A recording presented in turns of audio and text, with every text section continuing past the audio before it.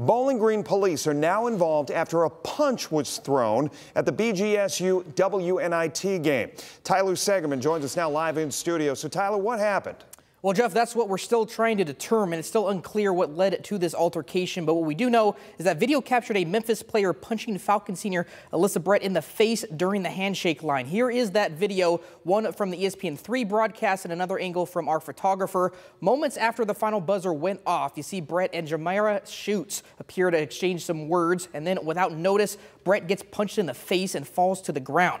Luckily, nothing further escalated, but obviously shock and awe sent throughout the Stroh Center. Now, from this footage, Brett seemed to have also hit her head on the scorer's table. She laid on the ground for a few minutes before being helped off the court. The university did tell us that this incident has been handed over to campus police for investigation. As for an update on her health, we have yet to receive any updates. Personally, I'm just glad she was able to get up and walk back to the locker room. As for the game, I'll have highlights and reaction for you later in sports.